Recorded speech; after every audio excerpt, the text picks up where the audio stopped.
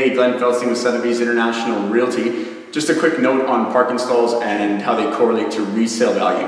I've had the question from a few people lately saying that they only want to look at properties that come with a parking stall, so when they sell it down the road, it's going to be easier to sell. Now, a couple of those people, I mean, if you have a car and you don't want to get rid of the car, then I completely understand that. But if you don't have a car, then don't pay for a parking stall, especially if the price of the property, downtown Vancouver and, surrounding areas, surrounding neighborhoods, I should say, under $500,000, I wouldn't be too concerned about having a parking stall for resale value. If you jump over $500,000, $600,000, then I think the property should offer something kind of unique, whether it's the location or whether there's something special about the building, or whether the actual unit has something very special, like a really cool balcony or an awesome view, or even a rooftop deck or something like that. But anything below $500,000, I mean, so many of us nowadays, I mean, we live very close to where we work, transit's getting better around here, and then there's just, how many car share programs are there out there? So I think that a lot of us and a lot of people out there are gravitating towards getting rid of the car.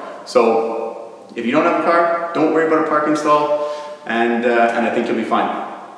Have a great day.